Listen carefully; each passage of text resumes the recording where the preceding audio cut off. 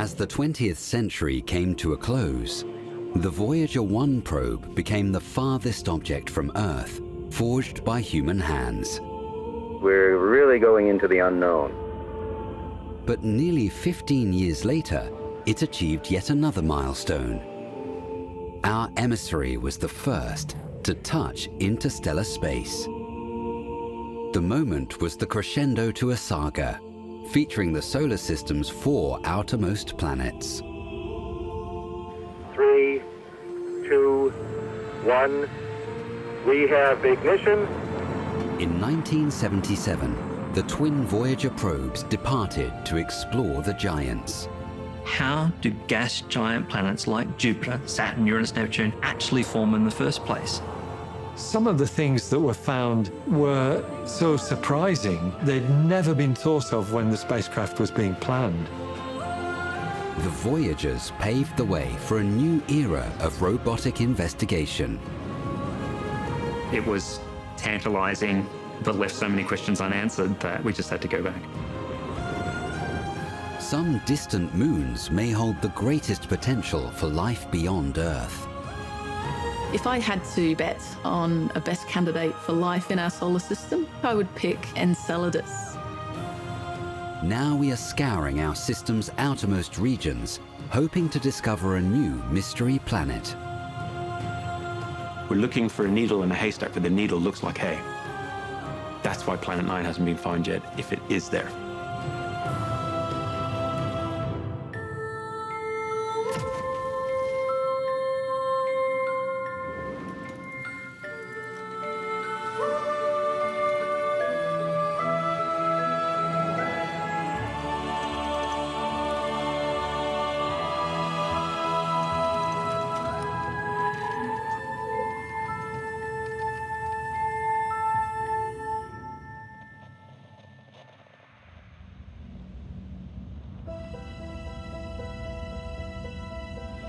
During the early formation of our solar system, 4 small rocky worlds assembled where the radiation of an infant sun was strong enough to push away light gases and destroy all ice.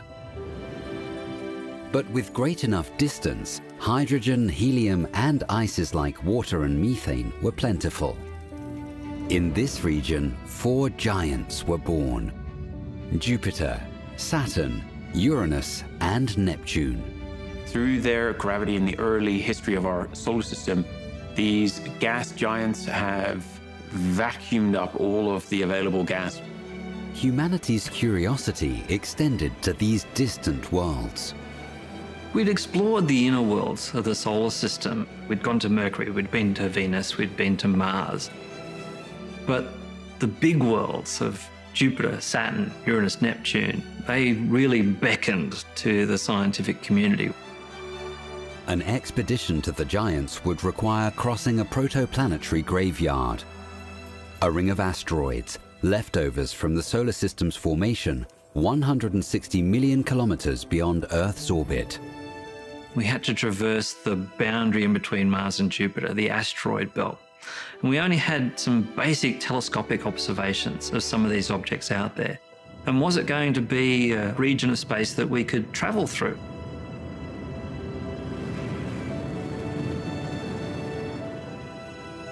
In 1972, NASA's Pioneer 10 became the first spacecraft to enter the asteroid belt.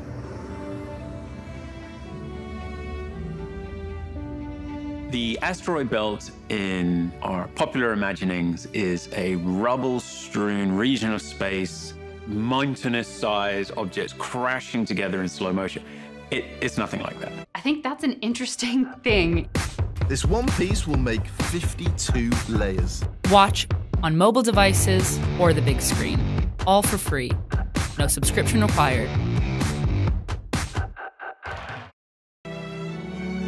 Scientists estimated a 1 in 10 chance that the spacecraft would suffer a serious collision. There's a lot of rock out there, but it is spread over an enormous ring or volume of space. Collisions do occur, but they are not as frequent as you might imagine. 7 months after entering, Pioneer emerged, triumphant. Having a spacecraft like the Pioneers extend their reach out into the solar system was, again, another important stepping stone in our exploration of the universe.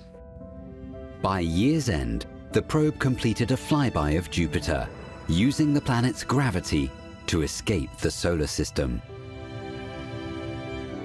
Pioneer 10 remained our most distant spacecraft until 1998. A great deal that is most interesting in our solar system was beyond our reach until Pioneer 10 showed us the way. In the 1960s, engineers at NASA's Jet Propulsion Laboratory noted an imminent alignment of the outer planets. A spacecraft would be able to harness the gravity of each and swing from one to the next using minimal amounts of fuel. It was recognized that you could do a grand tour, the idea of rendezvousing with more than one planet. But if NASA missed their chance, the alignment wouldn't reoccur for almost 2 centuries. Voyager was an epoch-making moment in the annals of spaceflight. Twin probes were crafted, Voyager 1 and Voyager 2. Together, they would provide unprecedented access to the outer reaches of our solar system. It was going to be the first time that we had pictures of such incredible detail of those distant bodies. Let's measure these things in great detail, but moreover, they're going to keep going. And let's build them for the long term. Let's see how long they can last. 1970s technology would have to endure the harsh environment of space for decades. The Voyager spacecraft, by today's standards, are quite basic vehicles. They had old television cameras on board, not too different from what might have been used in a television studio. Their recording systems were 8-track tape. Nevertheless, the equipment was capable of capturing essential details of the mission targets. The modern ships that sail to the planets are unmanned. They are beautifully constructed, semi-intelligent robots.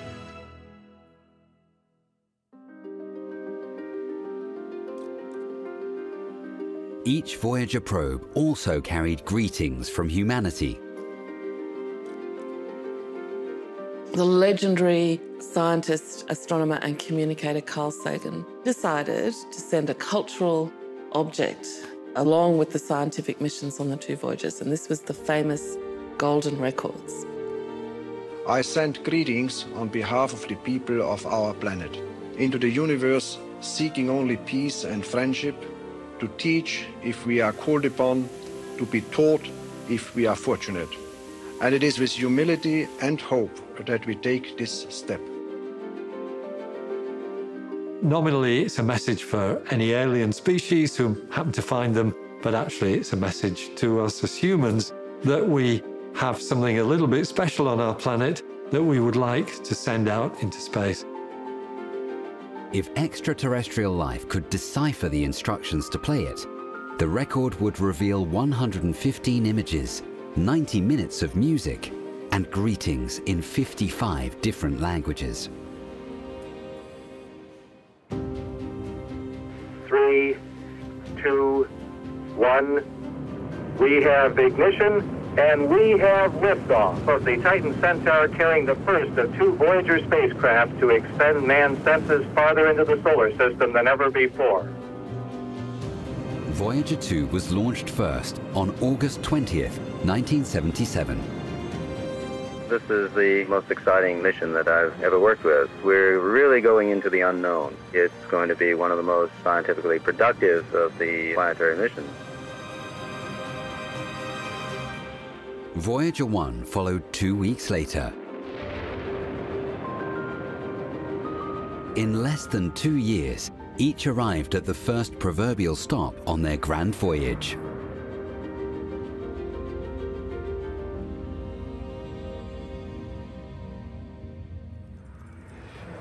The largest of all the gas giants, Jupiter contains 2.5 times the mass of our solar system's other planets combined.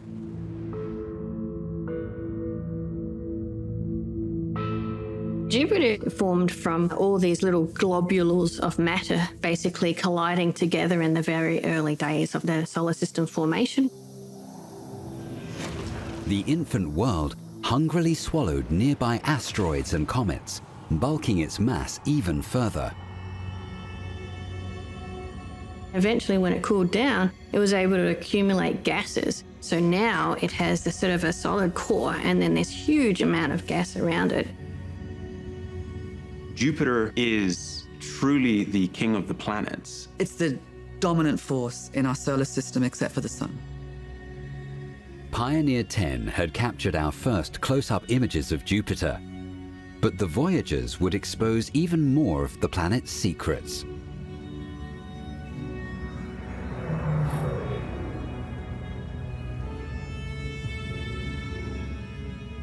We knew there was something going on, and when Voyager got close, it saw a very complex place. It saw weather patterns more similar to here on Earth.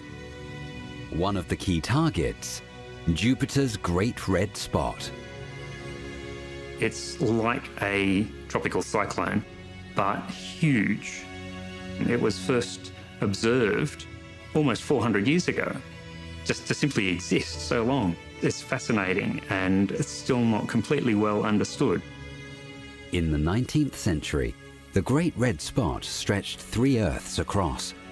But when the Voyagers visited, it had decreased to 2. The scale of Jupiter in particular, I think, is one of the more striking reminders of just how small we are when you look at features and realize the entire Earth can fit within, with space to spare. It really is the land of the giants.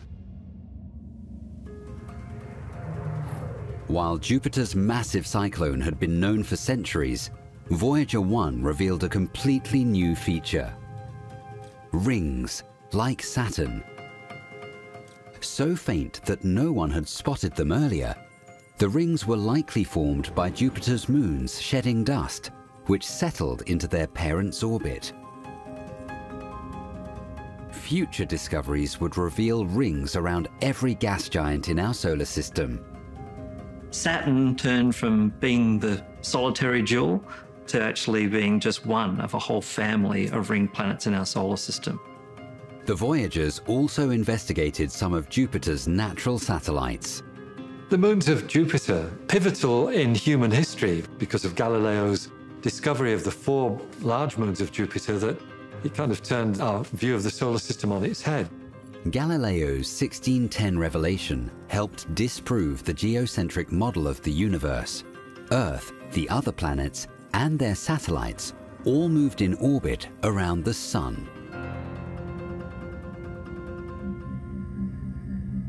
The innermost Galilean moon, Io, is a hellish world, home to as many as 400 volcanoes.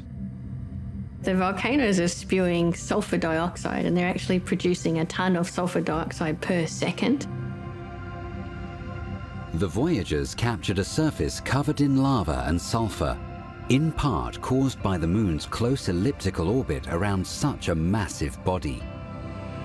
Normally a moon wouldn't have such an active core, but it's actually being caused to have an active core by Jupiter itself. The uneven gravitational tug of Jupiter drives rocky tides. Io's surface bulges in and out by as much as 100 meters each cycle, and the frictional forces keep its interior warm and subsurface rock liquid.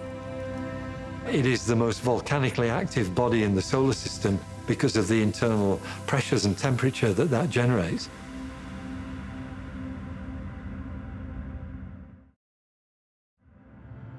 But it's the smallest of the Galilean moons, Europa, which holds the most interest. Scientists believe Europa has a subsurface ocean with more water than exists on Earth. Europa has liquid oceans under its heavy ice shell. We can see the effects of currents in that ocean, convective currents flowing to the surface and breaking up the ice. It's a circulating ocean. And where there is water, there is the opportunity for life. We're talking now about the potential of Europa being a living world. We've got liquid water, We've got a strong energy source and organic chemistry. On Earth, those same ingredients in less than 1 billion years gave rise to life.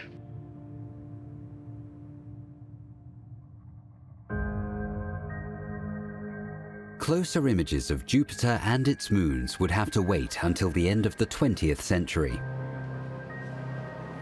The Galileo spacecraft deployed from Shuttle Atlantis in 1989. It's been a long time coming, but you have a go for deploy. Galileo is on its way to another world. Fly safe. But its journey to Jupiter would span 6 years.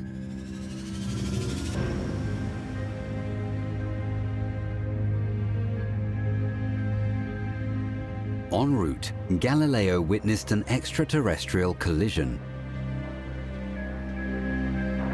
In 1994, the spacecraft watched as the comet Shoemaker-Levy 9 was torn apart by Jupiter's immense gravity. Sometimes there's a lot of luck in space exploration. Celestial mechanics came together to give us one of the most spectacular events in our solar system. Many thought that Jupiter's clouds would simply swallow the pieces up. However, as each fragment crashed into the atmosphere, they released more energy than Earth's entire nuclear arsenal.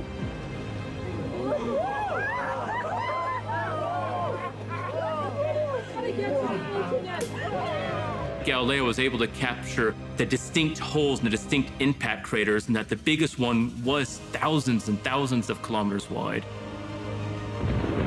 The collision of Shoemaker-Levy 9 demonstrated how Jupiter's gravitational presence affects our own world.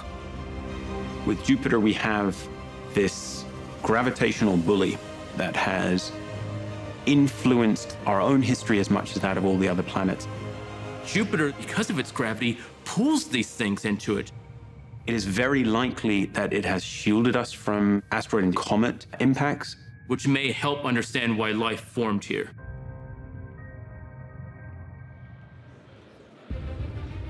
Under the Galileo mission, 2 explorers ventured to Jupiter. A small probe accompanied the main spacecraft, bound for a brief but crucial encounter with the planet's atmosphere. Each arrived in December 1995. But while Galileo entered orbit, its probe dropped beneath Jupiter's cloud tops. The Galileo probe was actually able to plunge down through that atmosphere and see if there was water. The probe quickly hurtled to a final measured depth of 180 kilometers. Did it rain from the clouds of Jupiter? What were the temperatures? What were the pressures like? Was there lightning in that atmosphere? And along the way, it discovered all of those things, proving the theories that we'd had about this dynamic world for the very first time. After loss of signal, the probe was vaporized. In 2003, following its 35th orbit, a dying Galileo was steered into Jupiter's atmosphere, meeting the same fate.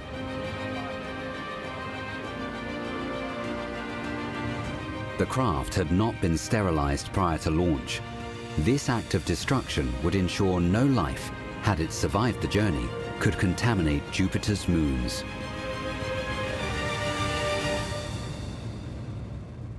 For the next 13 years, we could only study Jupiter from afar. Ignition and liftoff of the Atlas V with Juno on a trek to Jupiter, a planetary piece of the puzzle on the beginning of our solar system.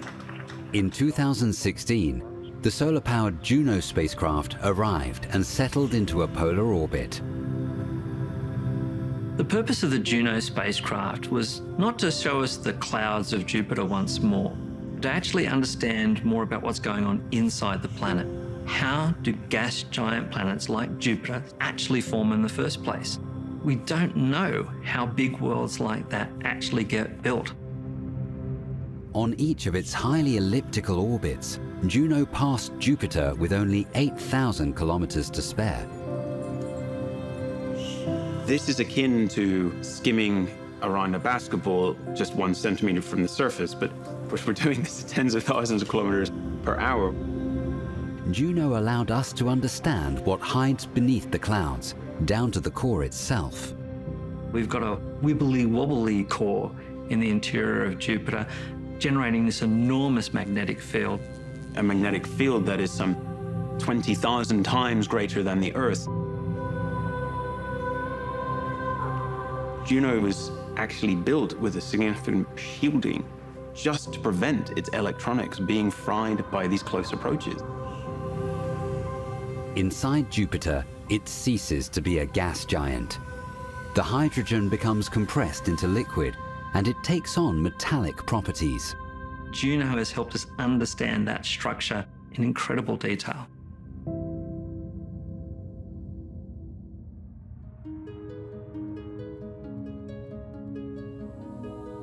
As we enter the 1980s, both voyagers approached their next target.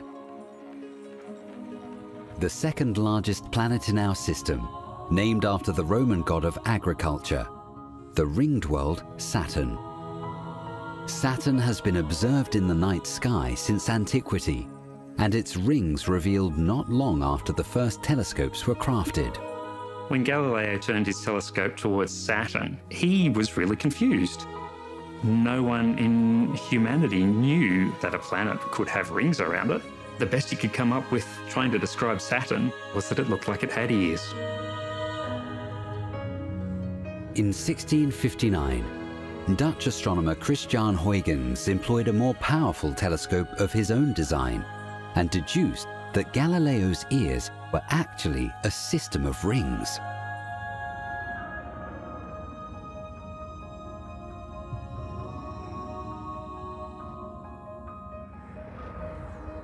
Each Voyager spacecraft arrived at Saturn months apart.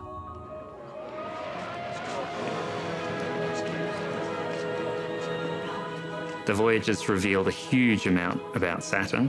They discovered rings that had not been detected from the Earth.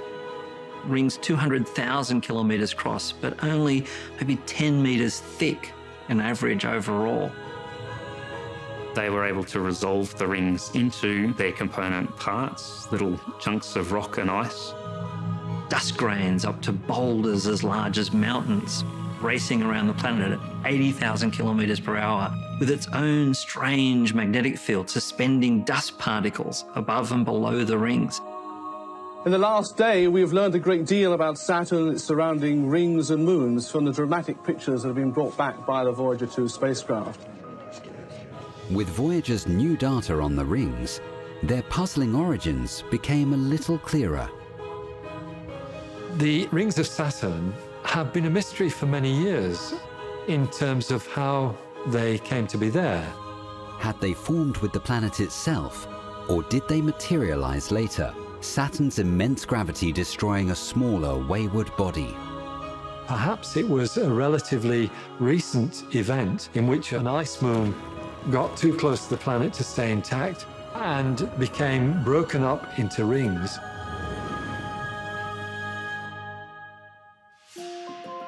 Christiaan Huygens also discovered Saturn's largest moon, Titan, in 1655.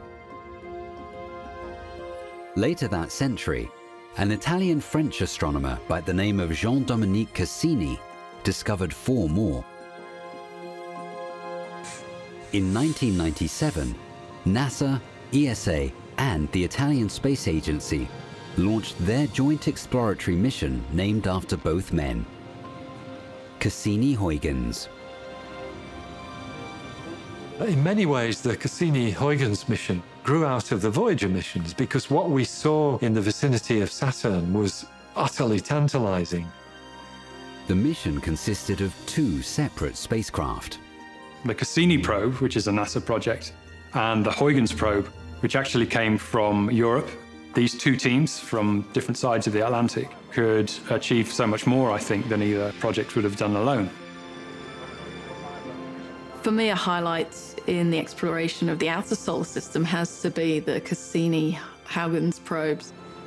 We've learnt so much about not only Saturn, the beautiful ringed planet, its atmosphere, its rings, but also its many, many moons, which are really fascinating. An extraordinary mission 13 years of absolutely marvelous discovery. Some of the things that were found were so surprising, they'd never been thought of when the spacecraft was being planned. Cassini-Huygens arrived at Saturn after a 7-year journey.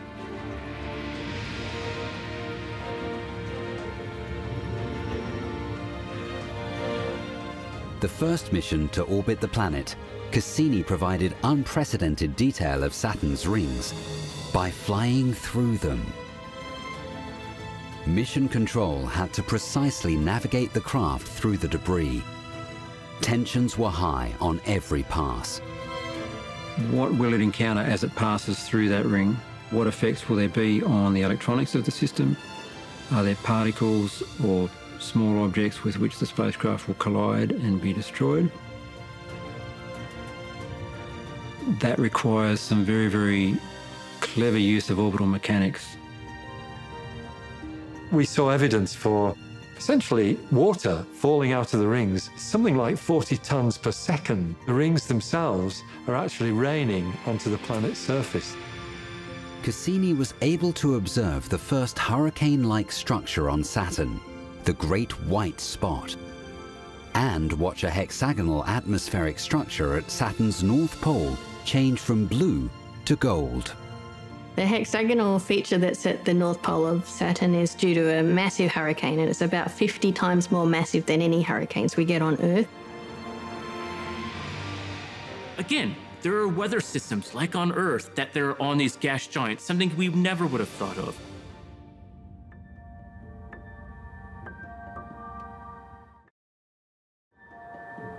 On July 19, 2013, the Cassini spacecraft imaged Saturn and its entire ring system during an eclipse of the sun. One of the most spectacular images it returned was actually from the far side of the planet, looking back towards Saturn with the sun lighting it up from behind.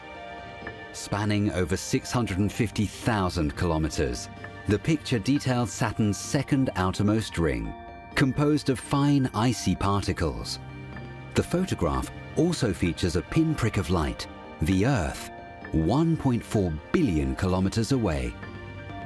NASA knew that the Earth was going to be in that shot and decided to say to everybody, on that day, at that moment, go outside and look towards the skies, because your photons will be emanating from the surface of the Earth and received by the Cassini spacecraft.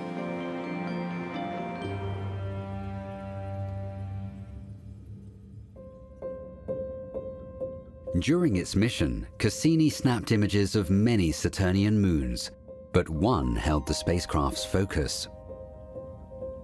Enceladus is Saturn's 6th largest moon.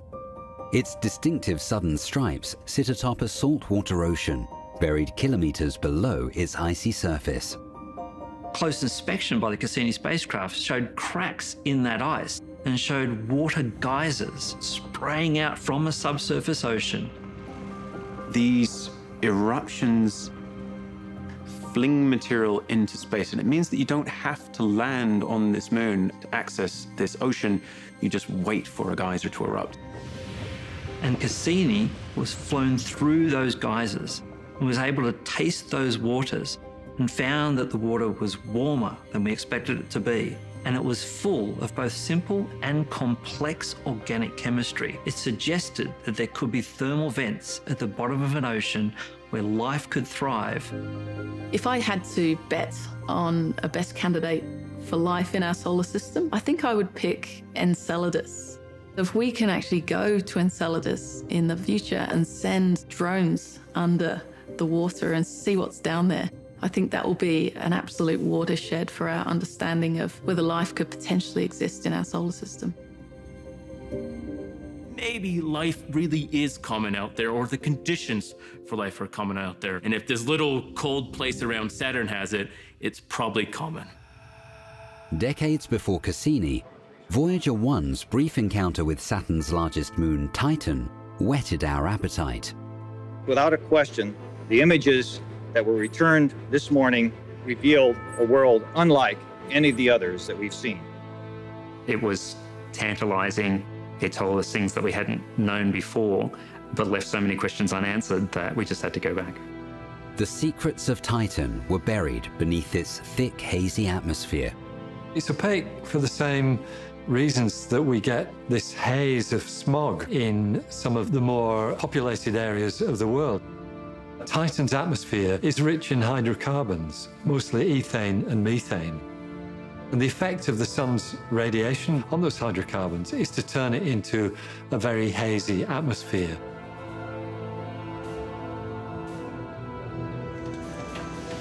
After deploying from Cassini on December 25, 2004, Huygens began a 22-day journey toward its target. Upon arrival, Huygens descended for 2.5 hours. The European Space Agency sent a landing mission to Titan as part of the Cassini mission. It successfully soft-landed on the surface and sent back a whole bunch of data. The first craft to land on an outer solar system body, Huygens continued to transmit data for 72 minutes until its batteries were drained. And it revealed to us a world that has ice mountains and sand dunes and river-like features, not from liquid water flowing from the surface, but from organic molecules of ethane and methane raining from its clouds, flowing across a water ice surface and flowing into vast lakes. It was almost primordial. It was kind of like a snapshot of what we thought Earth was like 3 billion years ago when life was just starting to come into play. And if life formed on Earth in very similar conditions, maybe it's forming or has formed on Titan. This is not life as we know it, but it's conceivable that something could be there. The chemistry is complex enough that life may form. Could we recognize it if it did, is perhaps another question.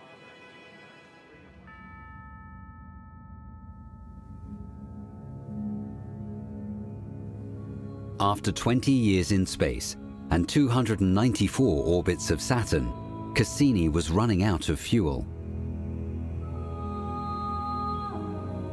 The mission embarked on yet another risky first, a journey between Saturn's atmosphere and its rings.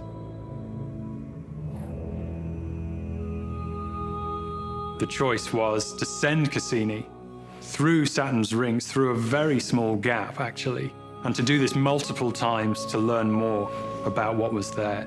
Diving through Saturn's rings 22 times, Cassini sought to determine their age. In 2019, astronomers revealed the answer, somewhere between 10 million and 100 million years old, a fraction of the age of the 4.5 billion-year-old planet they encircle. And then eventually, the final swan song was to send it into Saturn itself for a very scientific ending where it was transmitting important data right until the last second. Signal from the spacecraft is gone, and within the next 45 seconds, so will be the spacecraft. I'm going to call this the end of mission. Project manager off the net.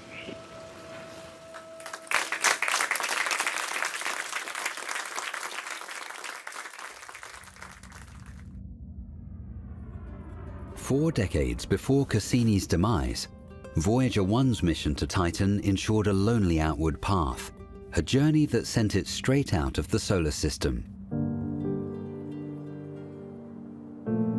Voyager 2 carried the responsibility of visiting the remaining planets, the ice giants Uranus and Neptune. Sir William Herschel first observed Uranus on March 13th, 1781, though he did not initially identify it as a new planet. After all, it was the first that had not been known to the ancients.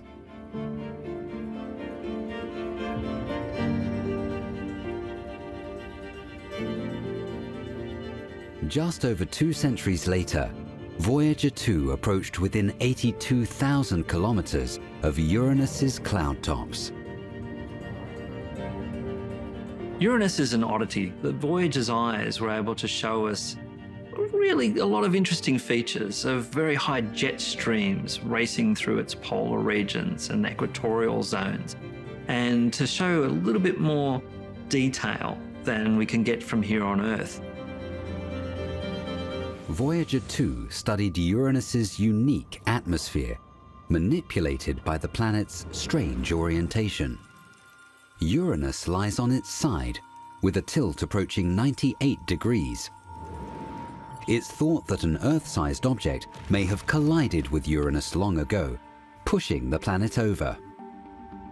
Its atmosphere reaches the lowest temperatures of any planet in our solar system, plunging as low as -224 degrees Celsius. The ice giants are so far away from the sun that they're receiving a really tiny amount of the sun's light, between 100th to 1,000th of the sun's light. Uranus's distinct coloring comes from the presence of methane in its atmosphere, which exists in greater concentrations than in its larger siblings. But like all the giants, Uranus has its own system of rings. The brightest of the Uranian rings had been discovered a decade prior aboard the Kuiper Airborne Observatory, an airliner fitted with an infrared telescope. Voyager's observations brought the total to 11. Voyager 2 also provided up-close images of the moon Miranda, one of the strangest bodies yet observed in the solar system. When that first of the series of Miranda images came in, just where it was supposed to, it was that sense of, oh my God, we did it. It looks like a world that has been smashed up, torn apart, and then put together again really, really poorly. One half of it is deep curved furrows on its side, and the other half of it is an average-looking pockmarked moon that you would see in orbit around another planet. And there they are, together. They're completely different, but they're in the one body. Cliffs that are over 20 kilometres high, and the gravity of Miranda is so low that you could stand at the top of that 20-kilometre high cliff, look straight down, jump off the edge of that cliff, take 20 minutes to reach the bottom. You'd be able to land on your feet and walk away.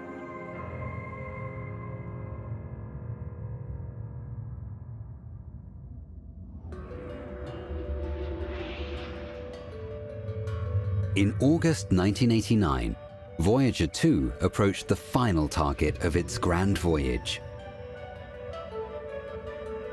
Neptune, which was first revealed not with a telescope, but with mathematics. The planet Neptune was discovered by its gravitational pull on the planet Uranus. So before we even saw it from the light that it emits, we inferred that it would probably exist because the orbit of the other planets were kind of being pulled out of line. To speak with Voyager 2 at so great a distance would require a new technical achievement. Probes like the Voyagers, they're very quiet. The further you go, the bigger and bigger we need to make our receiver dishes to pick that up. In 1986, NASA established its Deep Space Network, 3 communication complexes around the world that improved our ability to capture the weak radio signals from Neptune. Our job is to send commands to spacecraft so they know where to go, what to do, and what information to collect. Each complex of the Deep Space Network has a 120-degree field of view. To achieve full coverage, NASA built the first station in California's Mojave Desert, the second station in Madrid, and a third near Canberra in Australia. Once a mission travels more than 30,000 kilometers from Earth, it is always in view of at least one of the stations. I describe it as being air traffic control for the solar system, or the postal service for the universe. In 1987, the 3 main telescopes were expanded to better hear Voyager 2's Neptune encounter. When it arrived 2 years later, Voyager revealed at least 4 rings of ice and rock. It also discovered the Great Dark Spot on the planet's southern hemisphere, a raging transient hurricane the size of the Earth. The winds on Neptune can reach speeds of over 2,000 kilometers an hour, the fastest in the solar system. En route, engineers altered Voyager 2's trajectory so it could study the largest of Neptune's moons, Triton. A world with a thin atmosphere, with geysers spraying out dark sooty material, not water ice as we'd experienced at some of the inner moons of the other giant planets, but dark material that thin atmosphere and winds were carrying across the surface, creating dark streaks on the surface of the moon. Days later, it snapped a final photo. Neither Uranus or Neptune have been visited since. The ice giants Uranus and Neptune were all but points of light to astronomers until the flyby mission of Voyager 2. We started to realize Uranus and Neptune are very different than Jupiter and very different than Saturn. We kind of had this view pre these missions that the four gas giants were all the same. We saw worlds that had some of the coldest temperatures ever recorded, with some of the fastest winds ever moving, where the energy for such dynamic systems is still a bit uncertain. We've been sending deep space probes out for decades now, but there's these two planets that we know only from the visit of Voyager 2. We really know very little about these planets, and it's very much overdue, I think, that we send back another probe and have another look. We might have a reason to go back, but we have so many places to explore beyond Earth in our solar system. Where do we go? There's just too much to do. Beyond our outermost planet lies a mysterious realm of small rocky worlds that the Voyagers would merely pass through. But they were not forgotten. 4.5 billion kilometers beyond our Earth lies a realm of icy bodies, the remnants of our solar system's formation. The Kuiper Belt is a huge region at the edge of our solar system where the comets live. So it's a very, very mysterious region. Despite its massive size, the Kuiper Belt wasn't discovered until 1992. Within it lies a world once called a planet, Pluto. Discovered by 24-year-old Clyde Tombaugh in 1930, Pluto was reclassified as a dwarf planet in 2006, following the discovery of several other objects in the Kuiper Belt that were similar in size. However, that has not detracted from our desire to unlock its secrets.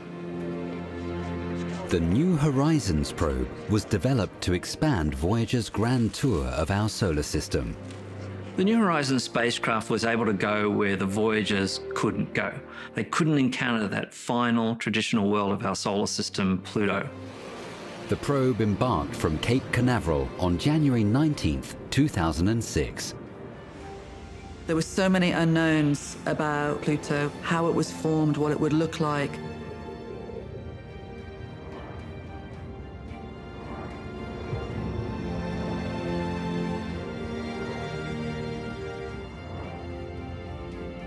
At a distance of nearly 5 billion kilometers, it would take over 4 hours to send and receive radio signals from the probe. The download speed from New Horizons was only 1 kilobit per second, 50 times slower than the dial-up modems of the 1990s. It took 15 months for all of the information it gathered to return to Earth.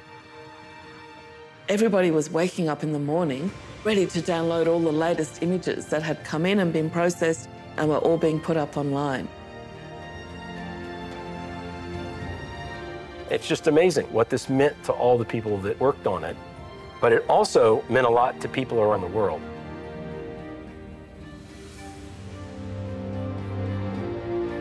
Until New Horizons, scientists weren't even sure of the dwarf planet's actual size. They were able to conclude that Pluto is 2,376 kilometers in diameter, the largest of the catalogued dwarf planets. But it was the features on its surface that were truly astounding. a world with nitrogen ice glaciers flowing across its surface into valleys underneath mountains that were 3 kilometers high, made from water ice, covered in a nitrogen snow. The textures and the patterns make it look a bit like an artwork in places. And surprised us by revealing an extraordinary heart-shaped region of very smooth landscape. It's a new surface, and by new I mean within perhaps 1 million years. Certainly not the ancient cratered surface that everybody expected to see. As New Horizons departed Pluto, it revealed a naturally blue sky, created by nitrogen gas, just like on Earth. The sun shining behind Pluto, lighting up that blue atmosphere and the blackness of deep space that we're traveling out into, leaving behind the worlds of our solar system to head into the interstellar void.